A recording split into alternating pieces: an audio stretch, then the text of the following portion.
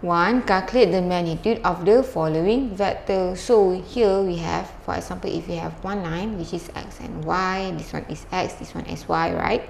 Direction x, direction y. So magnitude is actually the length. Okay, so the length here, so what we do is that we use hypotenuse, right? So if you still remember, x square plus y square is equal to L square. So L is equal to third x square plus y square. So this is what we are going to do here to find the magnitude. So for A we have 3, 2. So here the magnitude is equal to, so you see here, third x square plus y square. Third x is 3 square plus this one is 2 square. So 3 square plus 2 square, we get 3.606 units. Okay, and then for B we have -4, -7. So here magnitude is equal to third -4 square plus -7 square.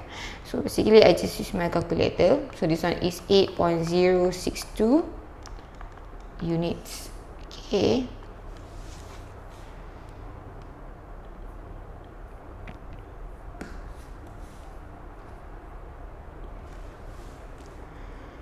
so C we have 0, -4/7. So magnitude is equal to, so 0 square plus -4/7 square, which is equal to 4/7 units. So D, -12i minus 5j. So here magnitude, so we know this one is the value of x and this one is the value of y. So we know that here x square is -12 square plus y is -5 square. So here we are going to get 13 units. Okay, and then E is 6i. So 6i,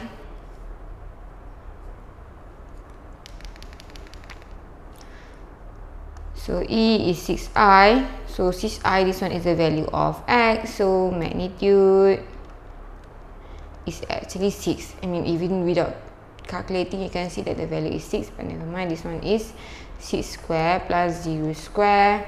So here you get 6 unit.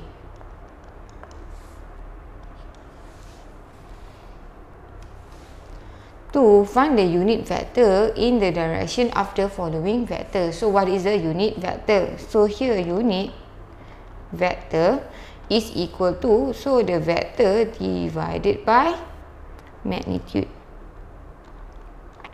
So if you have the vector, you need to know what is your magnitude. So the vector divided by magnitude, you get unit vector. So for example, if the vector is xi plus yj, so the magnitude is x square plus y square, then you can find what is your unit vector.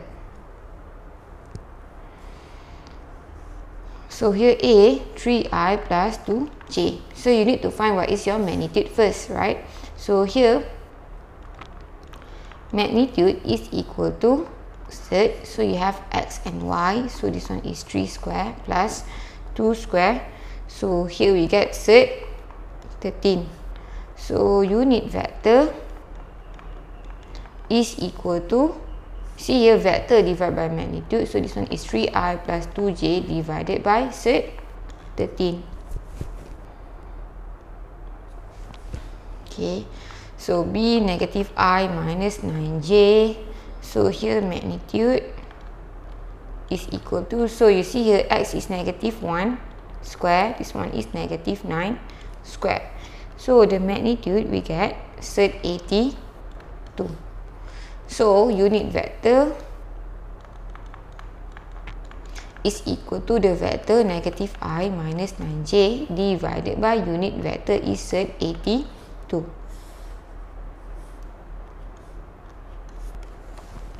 Okay, C, we have 4, 0.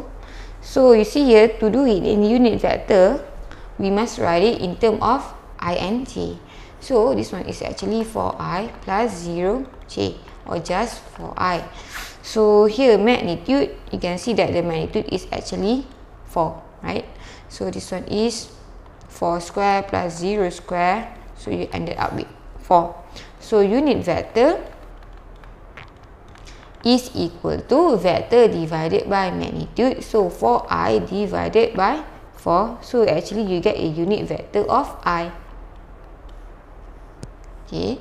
For D, you have negative 8, negative 15, right? So this one is negative 8i minus 15j. So magnitude is equal to set negative 8 square plus negative 15 square. So here we get 17. Okay, magnitude. So unit vector is equal to vector divided by magnitude. So this one is negative 8i minus 15j divided by 17.